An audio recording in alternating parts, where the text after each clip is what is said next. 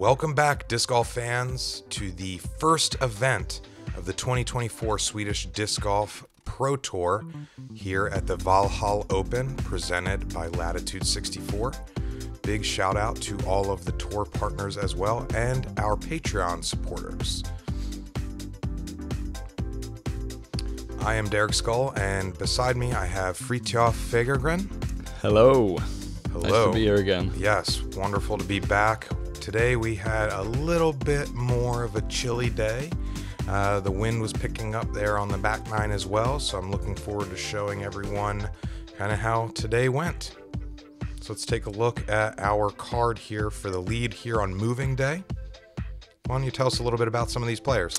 So we got Olle Fröjdlund with a hot round from the first round. Newer player, been playing for like 3-4 years.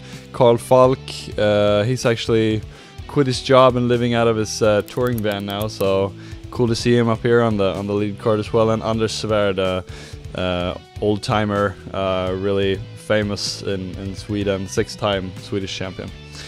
So hole 1, 207 meters, par 4. You want to chuck one that ends up on the right side of the fairway from the gap of the tee, and have an approach into the green, and make sure not to miss left long. Yeah, and there's a lot of, as this course is really only just over a year old, so there is still a lot of things that need to kind of be matured and played through. So we're going to see that, over the years to come. But as that being said, there is some hidden branches, stumps, and things like that, and makes the fairways really tight. Absolutely. Yeah, you need to throw pure shots here to get to the landing zones. Here we see Falk chucking a guld, I think. Good. This is a little inside. Yeah, it looks like it got away from him a little bit there, leaving it a little short. And here he is, 6-time Swedish champion. He is just so good with the backhand. He has such control and touch. One of the best throwers in Sweden, definitely, if not the best. An unfortunate kick there. My name is Fritiof Fagergren. I'm 23 years old, from Stockholm, Sweden. Well, I started in 2019, so that's 5 years ago. But I've been practicing and working my ass off the last 3.5 years. My goal with disc golf is I'm just trying to go as far as I can and make my career as long as I can. Obviously, like everybody, I want to be the best, and I know it's going to take a lot of work and dedication, but I'm willing to sacrifice everything and just put my all into this and keep pushing for as long as I can, and we'll see where it goes. To win this tournament would be amazing. Last year at Scull Open, I got second place. I was one stroke from a win, and I think right there that kind of changed my mindset a little bit, and I feel like I could really do this. I could really pull it off. This year I feel like I have a different demeanor, and I'm here to put myself in positions where I can pull off a win, and it would mean the world. It would be my first A-tier win, and yeah, I would be happy. When I'm not playing disc golf, I'm thinking about disc golf or thinking about playing disc golf. But when I'm not doing that, I'm probably out playing tennis or paddle, yeah, whatever. Or just hanging out with family and friends and enjoying life. Nice little piece there. Good to kind of get to know you a little bit more. Yeah, for sure. My good friend Jonathan filmed and helped me put that together. So, thank you, Jonathan. So on round 1, we saw you absolutely lace this shot with the forehand. So we're gonna have you line up the similar shot here. Great skip there at the end, and I'd say that's probably perfect. That's ideal, yeah. That's where I'm aiming to be. And I think he was aiming more to the right gap. I'm not sure though, but he faded out into kind of a semi-rough, and we'll see what he has from there. Carl is chucking a kaxe, trying to get as much distance on the fairway as possible, and he ended up around 35 meters from the pin. So he's in a okay position, has some trees to navigate. Here's Olle, and this is leaking from him. That actually might have been favorable for a tree hit, kind of keeping him a little closer than he could have been. Yeah, away from the OB. And you find yourself pin high after 2. Yes, happy with the result. Yeah, I'd say I think you have this whole one figured out pretty well.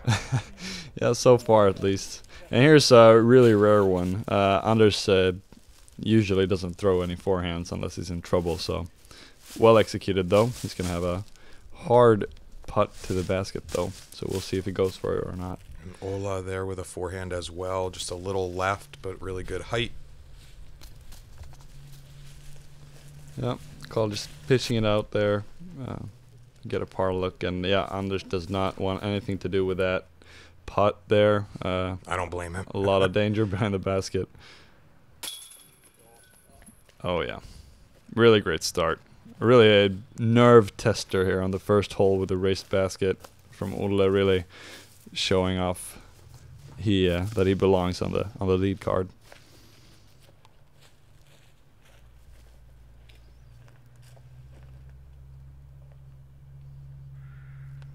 I really like Carl's stroke on the putt. He has a really consistent pop out of his hand. So you're gonna see right there, just a little nose up with a little hyzer. He's got such pinpoint accuracy with that thing. And that really comes in handy with elevated baskets. Oh yeah, for sure.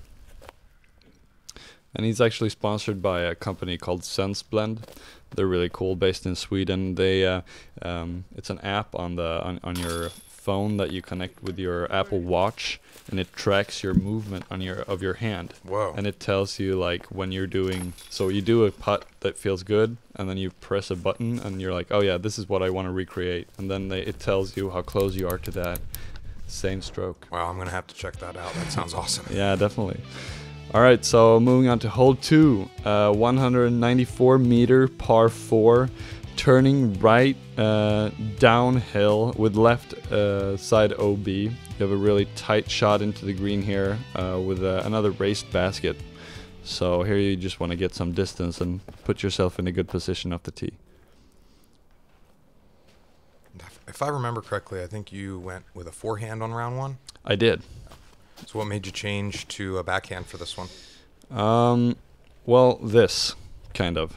There was more of a headwind on this day, and I really didn't want it to leak left. So.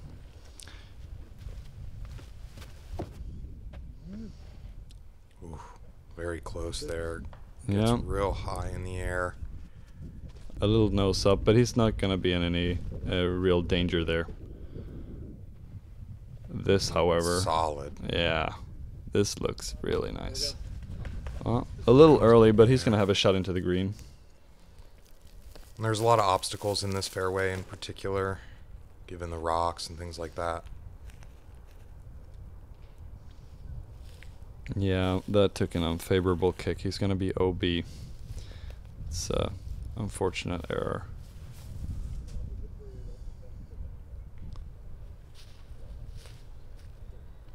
And this looked really nice. It needed some more drift down to the right side, but it stayed close to the OB, but safe. So.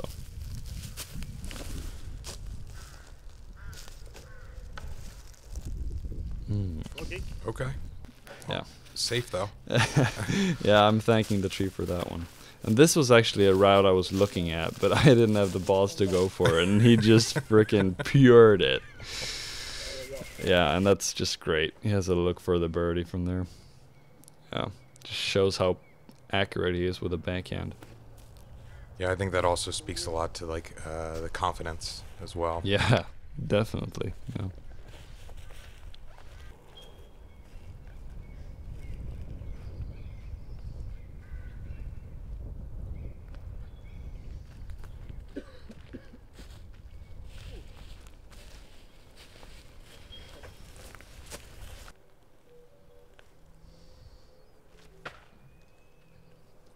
I think this was a planned layup, and it's a good play. Good play. Par is good. Carl was definitely not laying that one up though. He's trying to make them from everywhere. Look good as well.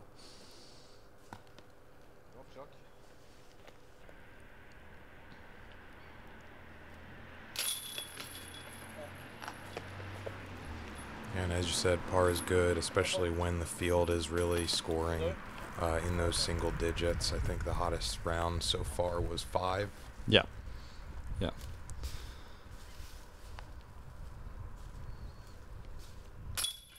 It is a hard course. The first day we had par was 992 rated.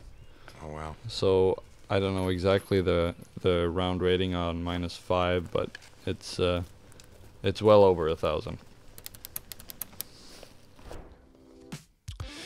All right, so hole 3, par 3, 96 meters. You have a choice here from the tee. Go right side gap with a backhand or a forehand on the left side, crashing into the green. And something to note, it is the first par 3 of this track. Yep. That was a good tree, I think. Yeah, a really good tree that may have been in danger of skipping long right where there's OB there on the road. And that was looking really nice, but it just got some foliage at the end there, so. This one's just going right at it. Yeah. This is his bread and butter here with the MD3 just straight down the gap. Really nice shot. Yeah, I love to see it. I'm going a little higher here, similar line, and this one's just going to nestle right under the pin. Yeah, that's going to work out for him real nice. Through a glow Rico right there. Oh.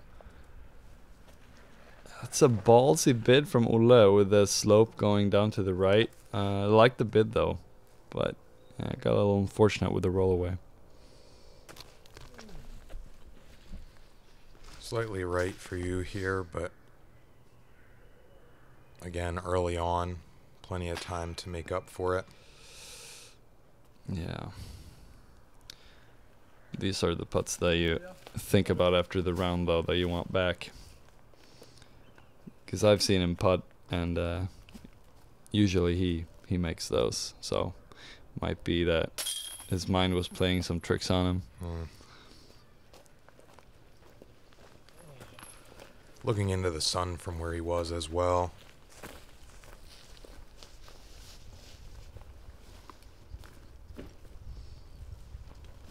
You're gonna see me do this a lot. It's cold out, man, and it's for sure. windy, and I don't wanna play with my jacket on because it I feel like it restrains me. So I just have to keep putting it on and off all the time.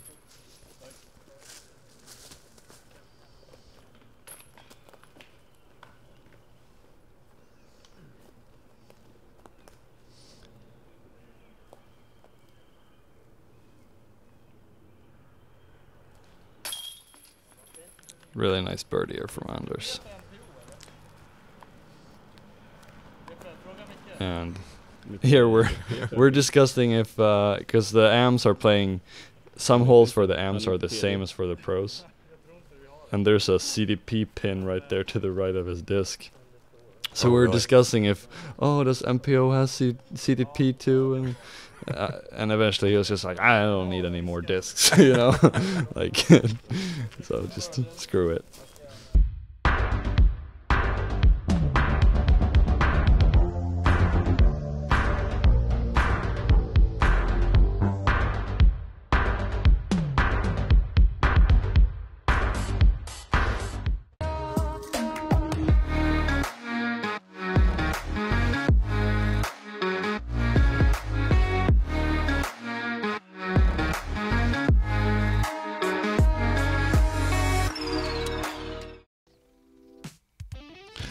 Hole 4, par 4, 125 meter, going down the hill through the gap here. You want to have a good speed control so you don't go off OB off the tee, but you really want to push that line to get a clean upshot into the green.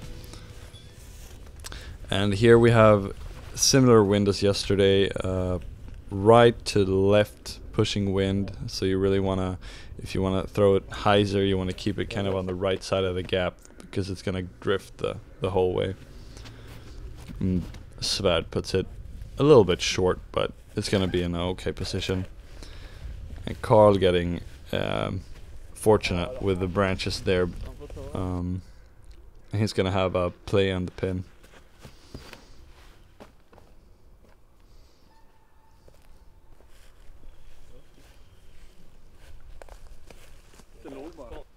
I think all things considered, they get a little bit more progress here than round one. Yeah, I definitely don't want to be on the left side again. And this is how you want to do it. Yeah, this is great. Keeping it out to the right as well opens up the angle. So the up and over route, like to see it. Yeah, it was looking really good until that tree hit.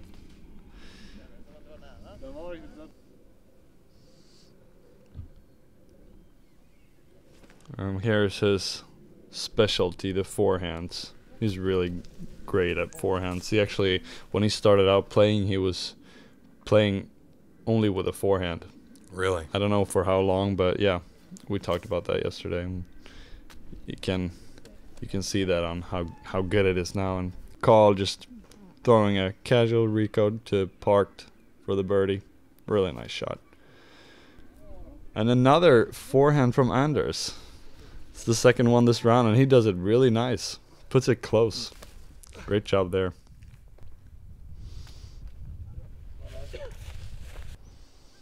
I'm lucky I have long legs. Yeah, and a great putt. Birdie on this hole is a really good result.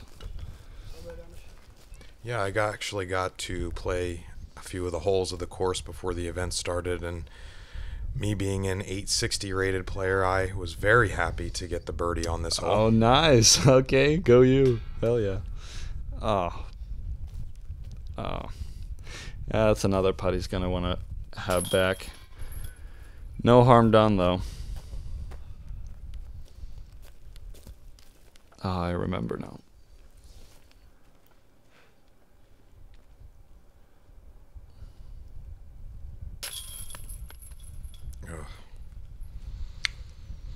I had to erase that from my memory, so I just got a flashback. Like, God damn it! Nice birdie from Carl too. That's a really nice one to pick up on the front nine.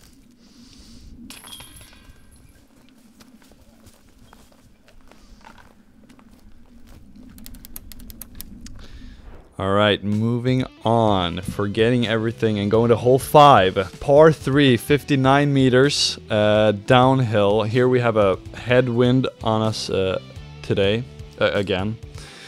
And yeah, you want to keep it inside the inner circle for the MPO field, and everything else is hazard.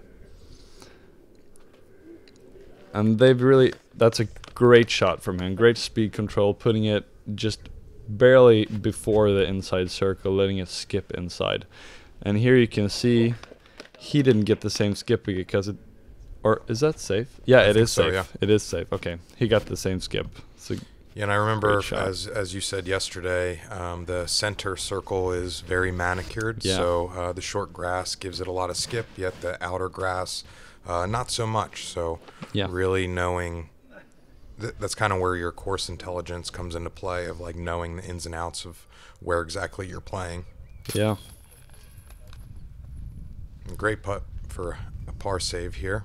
Yeah, fortunately I found myself in the hazard. And as we mentioned yesterday, if you ace this hole on camera, you get the Koenigsegg. But before everybody gets a little too excited, it is a Hot Wheel. Yeah. Not the $17 million vehicle. Yeah. But maybe one day the sport will be there. Maybe. Next year. Love it.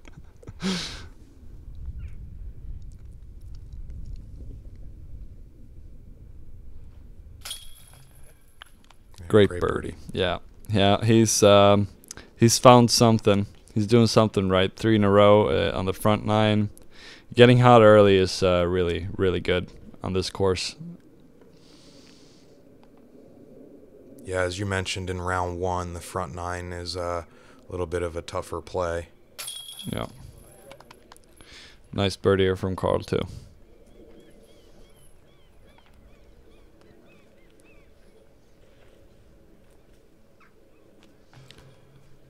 And unfortunate bogey there, him being a little long on the tee shot.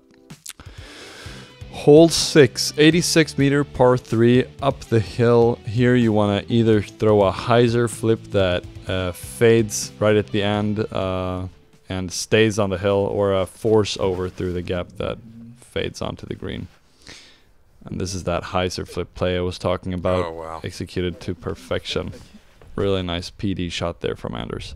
Yeah, and leaving himself in good position to not have nearly as much of a death putt. Yeah. Well, he's going to be safe there at least, so going to have a clean up shot to the green.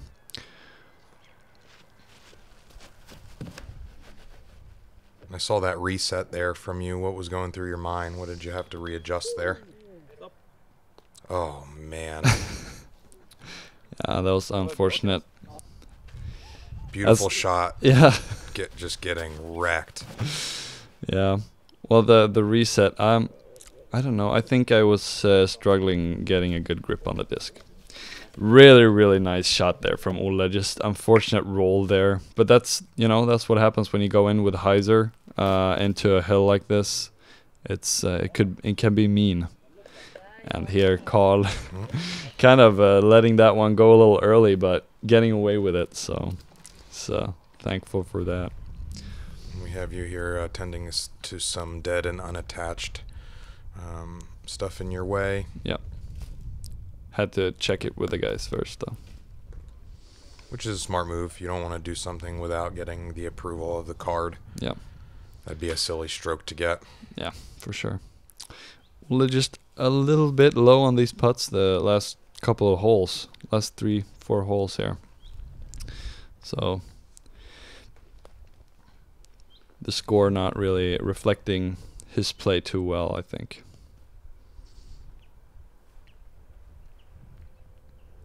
And Anders for the 4th birdie in a row. Oh yeah, cash. He's just so good. Gotta love seeing a full card good. of green here on our scoreboard. 49 years old, just giving us the business, A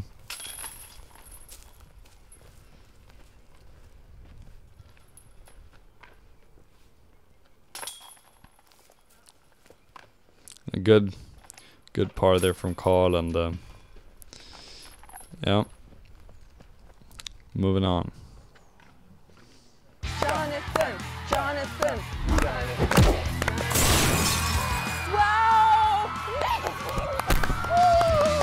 Wow!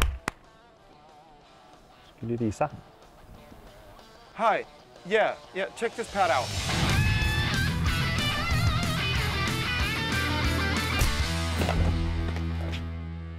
I think you should use your wrist a little bit more. Is he okay? Usually it's fine. Hole 7, 182 meter par 4. You have a sharp turn to the left, and you have some trees to navigate. This is the tighter left inside line. There's also a little more open right side gap. You just want to either play through one of the gaps or bomb it through and just see what you have for an upshot. Kind of a scrambly hole, this one. And Anders doing a great job keeping it on hyzer all the time. It's a really nice shot, gonna set him up for an approach to the green.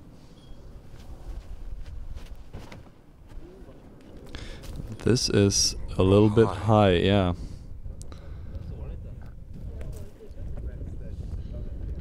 He's gonna be A little tough to see exactly what the reaction was there, but should be kind of right where that dog leg starts. yeah.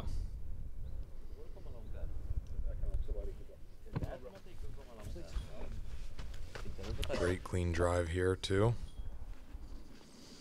Another hole I feel like you have pretty figured out, dialed in. Yeah, I'd say so. Olle, he just pushed it a little bit too straight, so you want to put more hyzer on that one, and it would have been really good. He had some trees to contend with, a little awkward stance there, but he made some progress up the fairway at least. And here's another one of his forehands. Yeah, they're just so clean. Dancing right into the circle.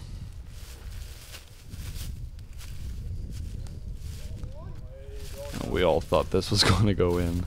And I just hyzered out right as it passed the basket.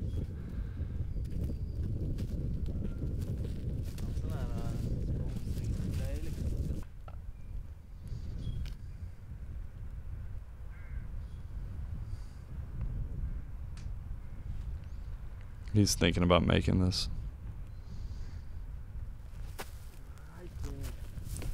Just didn't put it up enough. Kind of dropped in the... We had some tailwind on this hole. Really nice putt from Anders. Routine birdie, and he's 5 for 5. What a guy.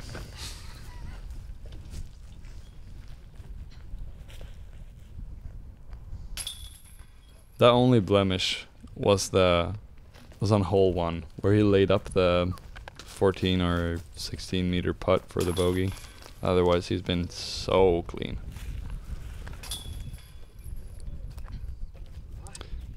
Three birdies and a par. I'd say that's good for the card.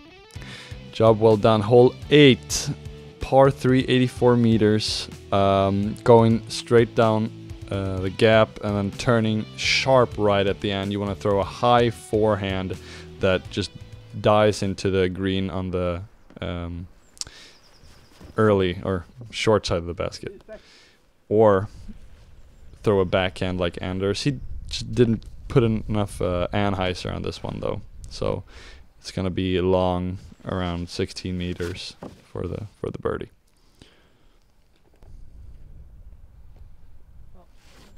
That's a really good recalculation from your first shot on the first round, playing a little early and letting it just kind of filter closer to the pin. Yeah, thank you. And Olle just... Oh, wow. Yeah. And he has the power to just go like hyzer, like sharp hyzer angle, just a little flick, just pumps it right at the basket. And this was looking, it was looking so good. It was just a little high left and just caught a branch. It's unlucky. Yeah, that's a smart play as well. Yeah, just taking your medicine. You don't want to get it, take it, make it go away from you here on the leaning green. Yeah, that backward slope there on the back side of the pin can really lead to a lot of trouble. Yeah, and I think that was the third I think that was the third forehand from Anders this round. We'll see how many he does. And that is very rare. Yeah, that is very, very rare. Yeah, he only does it when he's out of position. He told me yesterday. Yeah, you can usually just count how many forehands I did, and that's gonna tell you how bad my round was. But I mean, his round is not bad, and he's executed 3 or 4 perfect forehands so far. So he's playing really well. Hole 9, 89 meters, par 3. This is a pushing hyzer the whole way into a leaning green with a raised basket. So you just want to keep it on hyzer and try to land it close or left side of the green.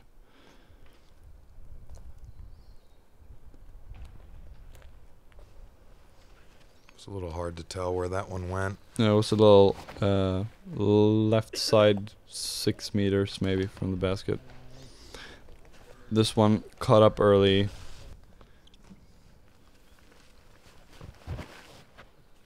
And there's Anders. This looks a little wide, but it just flips into the gap perfectly, and he's gonna be parked. Wow. Can't really draw it up much better than that. And he's been throwing those PDs since 2007, I think he started on the Discmania team. Oh, wow. Yeah, and not to outshine Carl there with a perfect drive, with a, I think it was a Kaxe.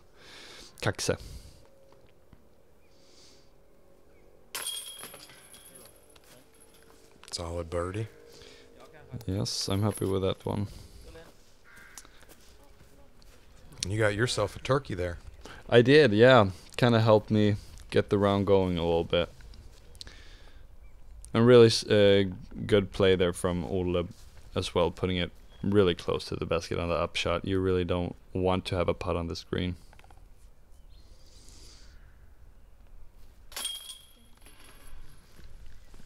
Taps in the birdie here as well.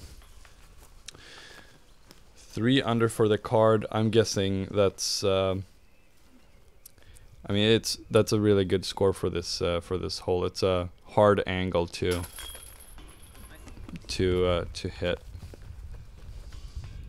and you have to get so skinny with those small branches the whole way. Yeah, a great way to finish out our front 9 here on moving day at the Valhall Open. First stop of the Swedish Pro Tour. Take a quick look. Lots of green there on Anders' card. Yeah, he's playing fantastic. And he's jumped out in front of all of us. And it does look like we have Halmar there moving his way back up as well. Yeah. Big shout out to all of the tour partners here making the Swedish Disc Golf Pro Tour possible. Thank you so much for watching the front 9, and we are very excited to show you the back 9. So we'll see you there. See you on the back.